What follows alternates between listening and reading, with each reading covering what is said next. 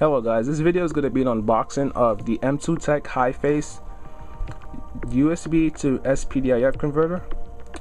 And the advantages of having an SPDIF digital signal is it can support a higher sample rate over USB, and except if the receiving digital to analog converter has a certain driver in it, which allows the USB connection to send over higher sample rates.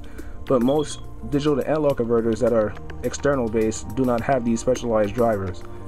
So in return, you may need to have a USB to SPDIF digital converter, such as the M2Tech HiFace.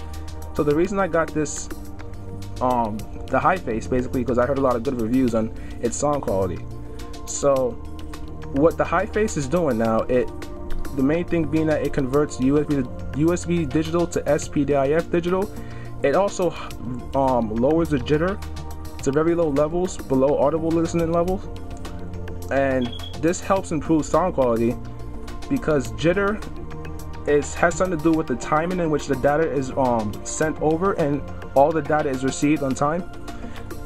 Correct me if I'm wrong because I'm not that knowledgeable in jitter, but jitter is a big issue when it comes to transporting digital signals from your laptop to an external digital analog converter.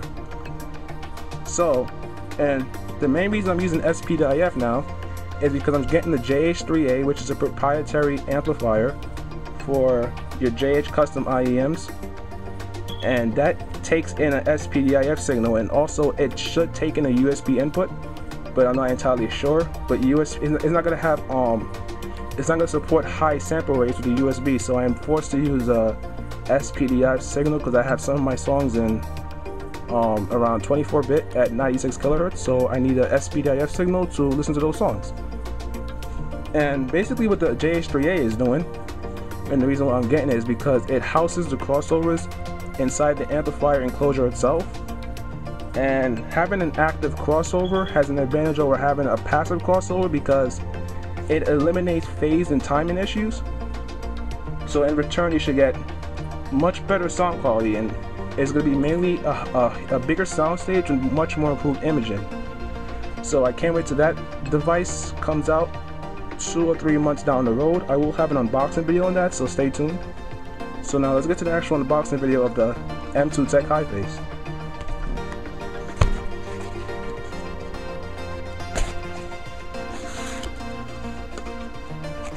So you're greeted with the paper. I'm not sure if it's a manual. I'm going to read it. Dear customer, thank you for purchasing HiFace. Should your computer be fitted with a slot CD-ROM drive or DVD-ROM drive, please do not insert the included 8cm CD in it.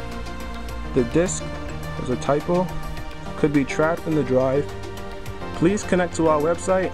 There's a website link to download the necessary driver to install HiFace. So I gotta do that later.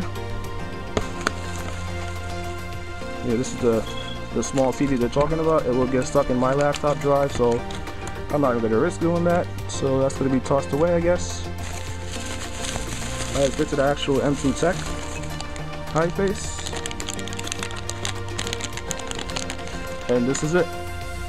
It doesn't require any external USB cables. It just plugs directly into the USB port in your computer. And like it said, you have to install drivers. And it feeds off of the power on your USB port. It doesn't need any external power. But I did hear of a modification on this thing, how it uses what the guy did was he kind of wired external power into certain chips on this thing and it improved sound quality.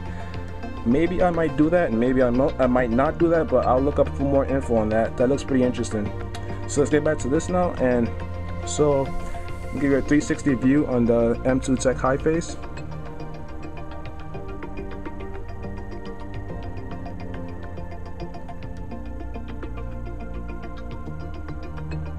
It's pretty bigger than I thought it would be, according to the pictures. Let me get a US quarter for size references and comparisons.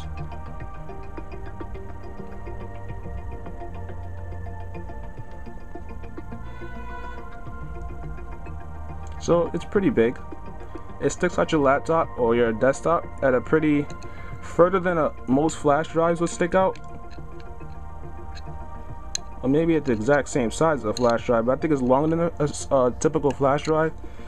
So I'm going to show you a typical SPDIF cable, and it basically just, it looks like it has one RCA male connector, and you simply just plug it in as if it was an RCA connector, and then the other end has one RCA male connector, and that is an SPDIF digital cord or cable,